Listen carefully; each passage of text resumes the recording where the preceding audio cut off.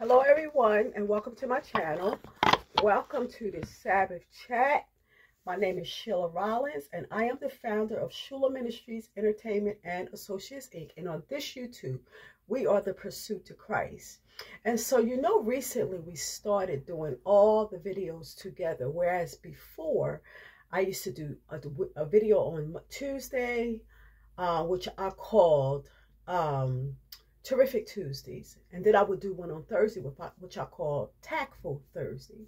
And basically I would give a little piece of a song. I would have something in the description, basically explaining what my heart was when I sang those songs. And so today I am, as I have been the last few weeks, doing it all together again. Terrific Tuesday, Tactful Thursday, and also the Sabbath chat. Okay, please try to stay along with us because I have some information that I want you to give. Well, actually an invitation that I want to give, actually two. One, to come to Christ just as you are. And two, I'm speaking today at it's Atlantic City Boardwalk Fellowship Church.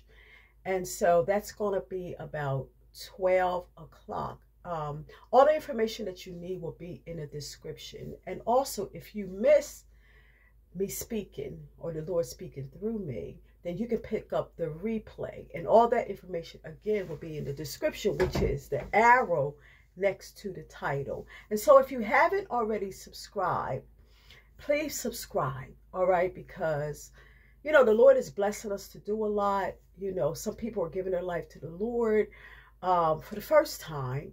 Some people are returning. Some people that walked away are coming back, so stay with us. I don't know what category you fall in, but the Bible says that it is God's will to give us the kingdom. And so in order for us to get the kingdom, we must accept it. And accepting that we must pray, and also we enter into a relationship with God where there is a lot of unlearning and learning the ways of the world, idolatry, some things maybe that parents taught us or caregivers taught us that were not aligned with the word of God. I mean, I realize that some parents maybe have fallen into some particular sins and feel that they're not worthy to tell us the ways of God.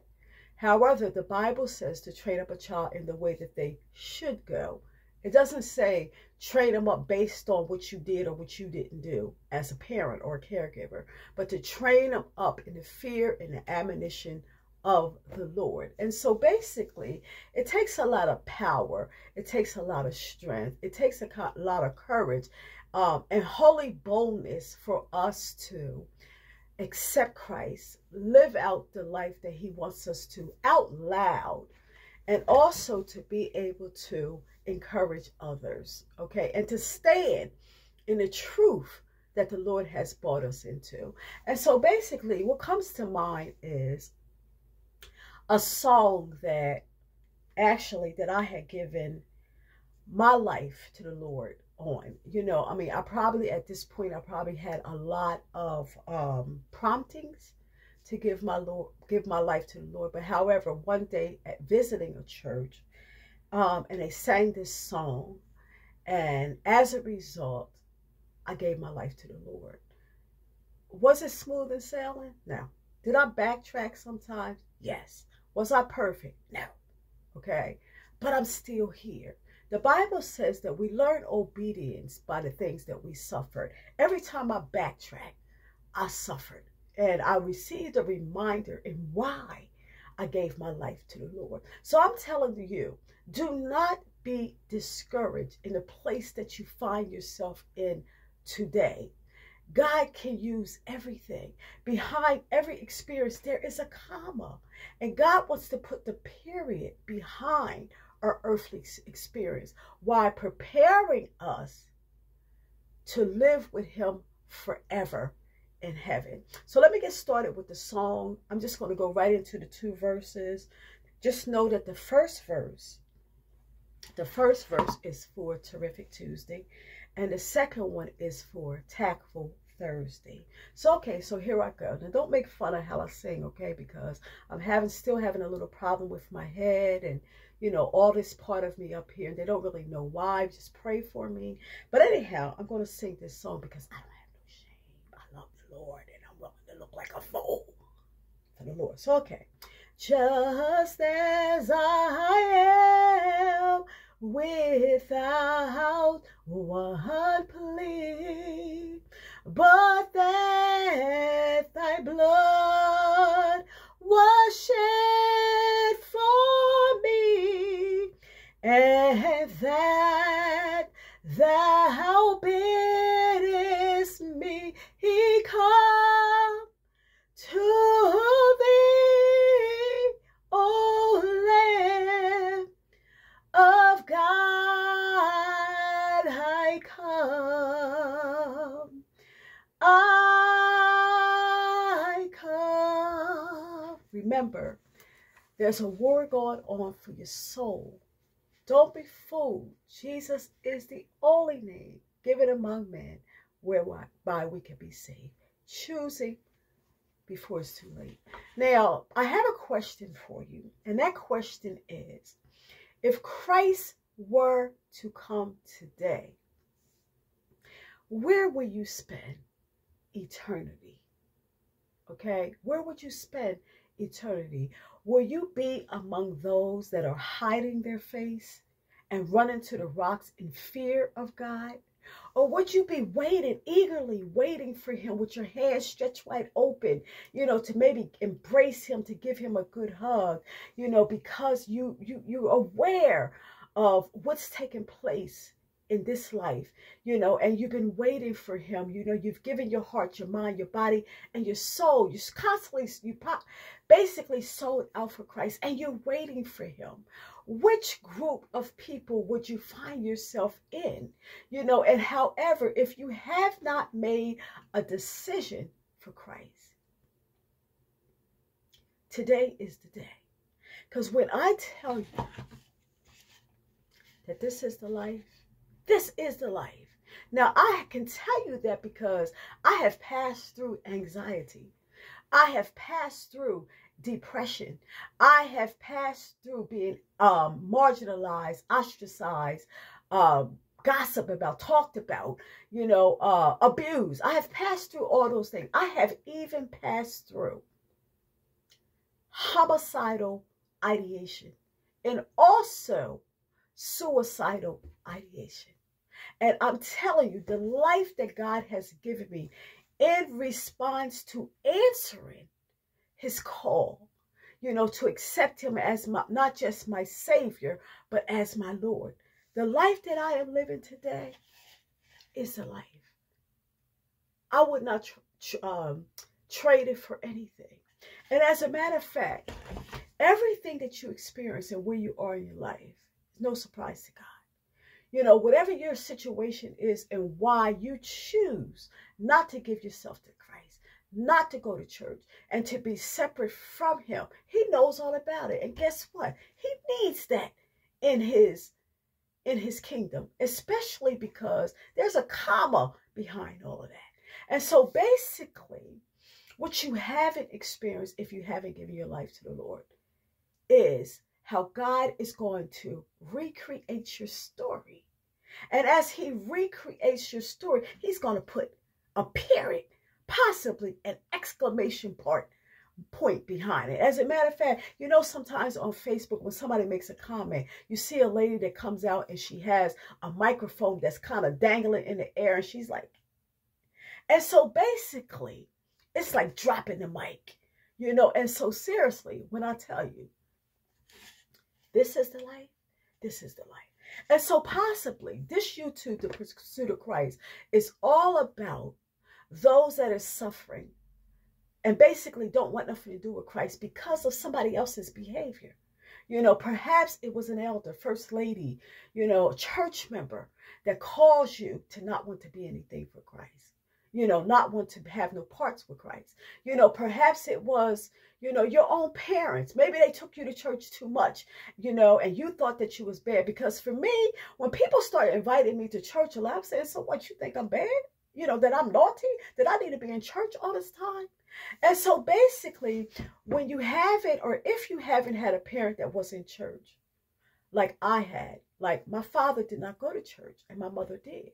And somehow all that churchiness can make you feel like not only are you separate from the world, but you're separated from an absent parent, that don't have anything to do with church. But whatever the case is, whatever the reason is, today I'm asking you to accept Christ in a place of those things and watch him make your life so much better. Watch him reveal to you basically how you were duped. And so basically, duped meaning tricked, to believing that the life that you live in, you okay, where he's trying to, like the Bible says, to steal from us, to destroy us and to kill us. But Christ has come that we might have life and that we might have it more abundantly. And this life that is in Christ, that he had because he depended on his Father. Now, when Christ came, everything, every wrong thing, every sin, potential sin, was all on him. And even though he was sinless, okay, at the cross, when he cried out, my God, why hast thou forsaken me? Now, I don't know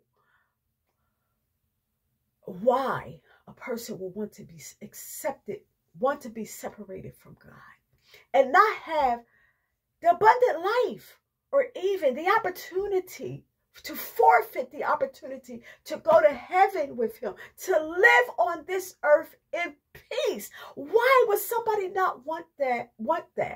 And in my mind, the only reason why I can think of that is because of wrong perception.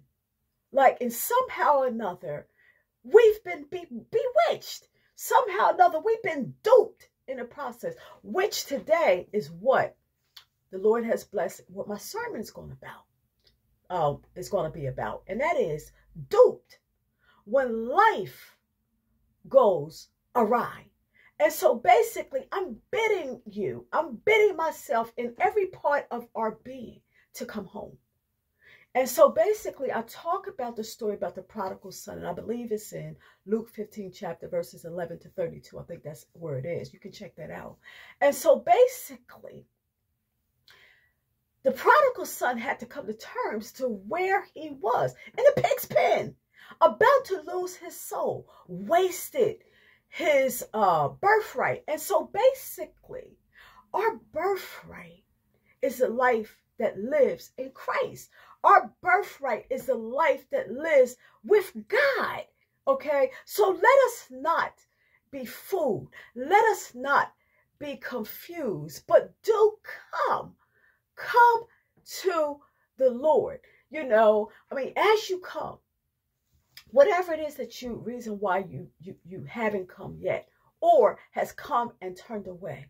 It could be for church members, whatever. They not Christ. They not our example. We in this together. We all got something that we're dealing with, And so I've asked the Lord to help me to love not just others, but myself, and to love him with all my heart, mind, body, and soul. And so basically, as I pour into you, I'm praying that you will accept it.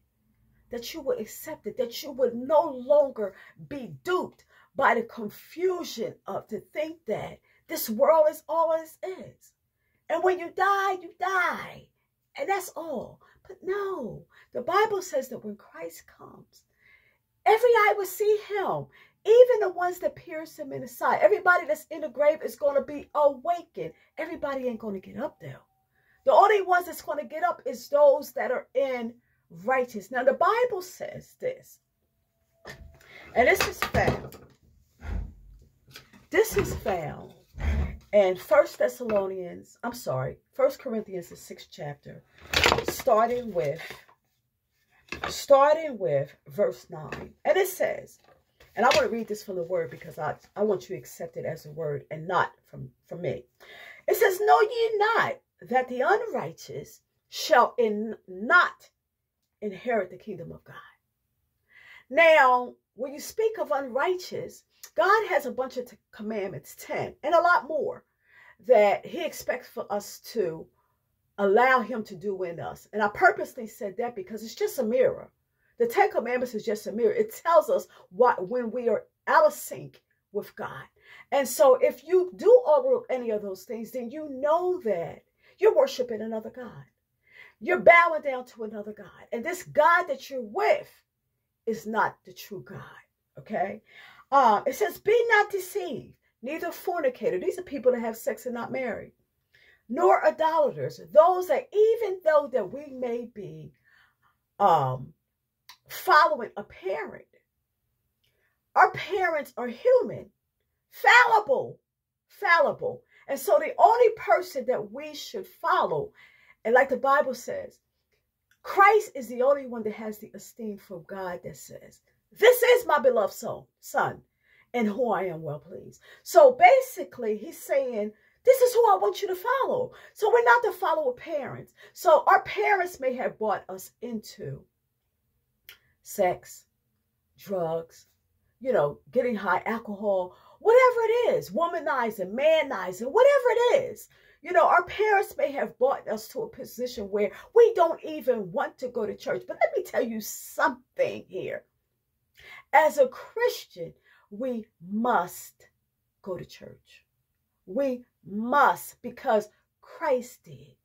And as his followers, we must go on the day that he went. And the Bible says to remember the Sabbath day, to keep it holy. 6 days shall I labor and do all thy work. But the seventh day is the Sabbath of the Lord thy God. Now, if I said Sunday, a lot of people would say amen.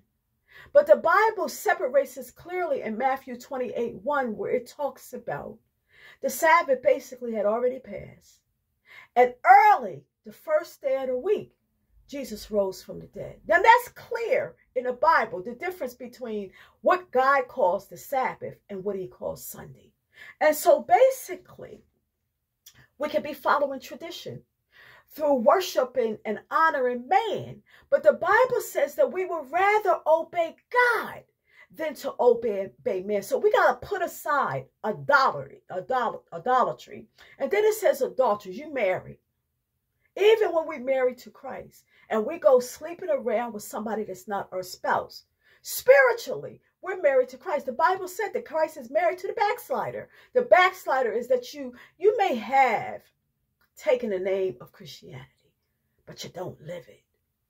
In other words, you want to dress the way you want to dress, wear what you want to wear, eat what you want to eat, go where you want to go, but you just want to be called by his name.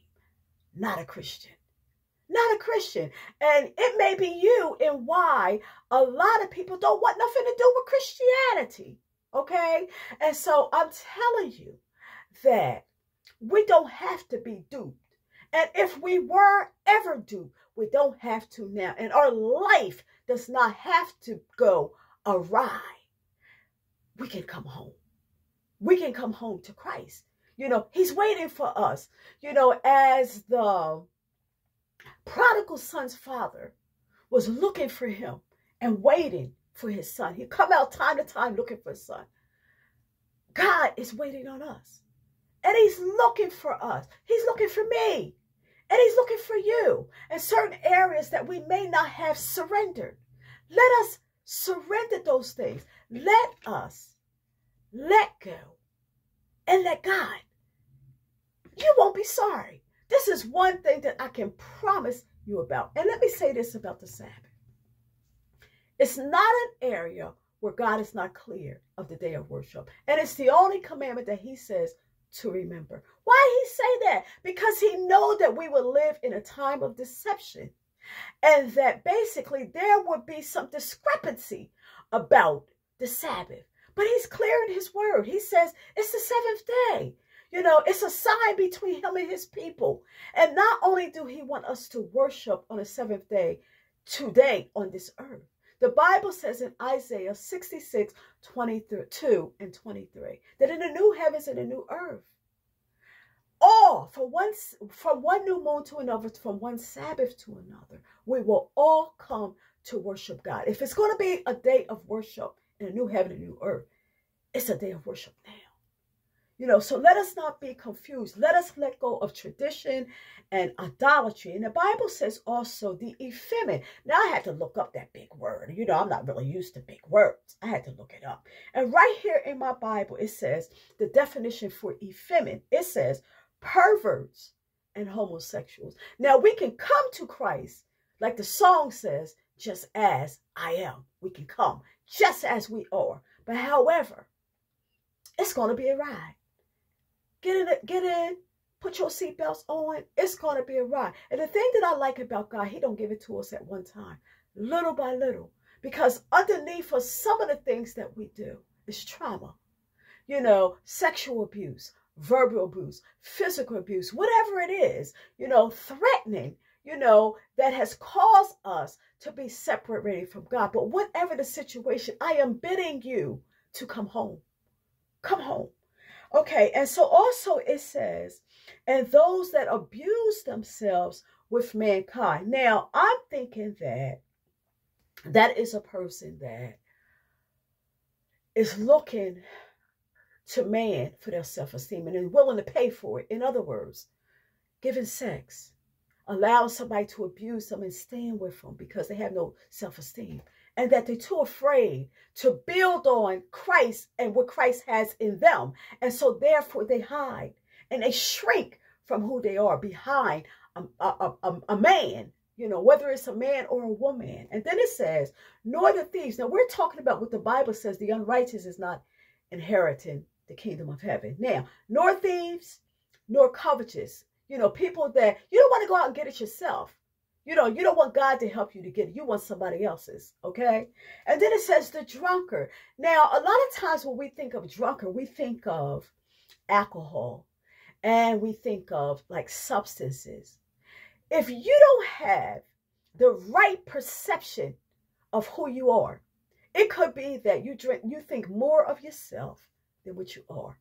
And possibly you can think less of yourself than what you are. But let me tell you something. When I look at the cross, it raises my self-esteem. Because the Lord saw that not only what I needed, not only what I wanted, he saw what I deserved. And this was the highest amount of love that he gave himself for his friends. He gave himself for me, and he gave himself for you. You know, so if that does not lift your self-esteem, you know, a new pair of Gucci boots won't do it. You know, Michael Kors pocketbook ain't going to do it. You know, Michael Kors dress or whatever it is, Louis Vuitton or whatever. No, that's not going to do it. That's going to put some money in somebody else's pocket. But it's not going to really raise your self-esteem and keep it. It is only what we do for Christ or what we do for God. It's going to last, y'all.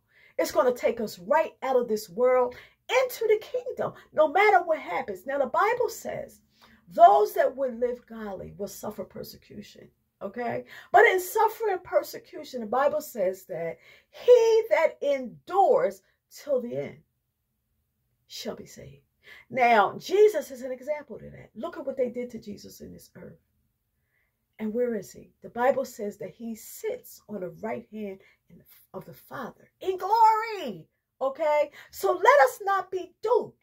Let not our lives go awry. But let us come home. Come on. Come home. And if I haven't said so, and I think I did, my name is Sheila Rollins. Okay? And so basically, this is the pursuit to Christ. Okay, so remember, check me out if you want the full spiel of this little Sabbath chat. Check me out. In the description is all my information there for the sermon that I'm going to be giving today at Boardwalk Fellowship. You know, so like I said, if you don't get it live, then you can get the replay. So, okay, so let's go on. So, okay, it says, nor revilers. Now, I looked up revilers, and it says basically of those that abuse others. You know, maybe they beating them up, maybe they talking to them crazy, you know, but they threaten people like bullies. And trust me when I tell you, there's church bullies too. They call them cliques. Those are church bullies. They try to tell you what to wear, how to wear it, who to have at your house that you pay mortgage for, that God blesses you to pay mortgage, who to have in your car, who to invite to your functions, and all kinds of craziness, okay? You know, so basically, or then they tell other people don't hang around with you and stuff, and kind of force you to be marginalized and ostracized and all those kind of things. It's church bullies, y'all. So, okay, and then it says extortioners. Now, an extortioner is, you know, one that gathers their possession basically by bribing others, you know, or threatening others, you know, or that kind of thing. But the Bible says, these shall not inherit the kingdom of heaven, okay? And so basically, the life that we want is hid in the life of Christ. So even though he went through a hard time in his life, that was only a portion of his life. Before that, he was living it up. You know, he lived his life in harmony. He lived his life so well, he didn't need to be married. You know, and a lot of times we feel incomplete if we're not married. But however, because of Christ's relationship with God, he was totally complete. You know, and so basically, while people look to get married to raise their self-esteem, the Bible says it ain't going to be none of that in heaven. Read the word. It ain't going to be no marrying and giving and married in heaven. That's what people talk about. You know, the only reason why I talk is about because God said he has a husband for me, which I didn't want. But I'm going to accept it because I feel that it's what God wants for me, you know. And so, like I said, if you accept Christ as your personal savior, comment down below in the comment section if you accepted him. You know, don't worry about what's going to happen next. Just accept him and acknowledge him in everything. Give thanks for where you are in your life right now, because in giving thanks, you're going to piss Satan off. Give thanks, pray without ceasing, and ask Jesus. You don't have to do a long prayer. A lot of what I do is Jesus, Jesus, Jesus, Jesus, Jesus, help me, help me, help me, help me, help me. That's what I do. I'm not lying to you. And Jesus has helped me to overcome a lot in my life. You know, so I bid you to accept Christ as your Lord and Savior. And when you do, pray that God will direct you to a church where he wants you to be. You know, the information that I leave for you in the description, you know, you can visit church there every Sabbath, and the time is there at 11 o'clock is Sabbath school and 12 o'clock is regular worship, okay? And there's other churches, you know, and I'll put maybe another one or two in the description as well. So, okay, so look, I love you, and basically, this is all that I have for you. So remember, there's a war going on for your soul. Don't be fooled. Jesus is the only name given among men whereby we can be saved. Choosing before it's too late.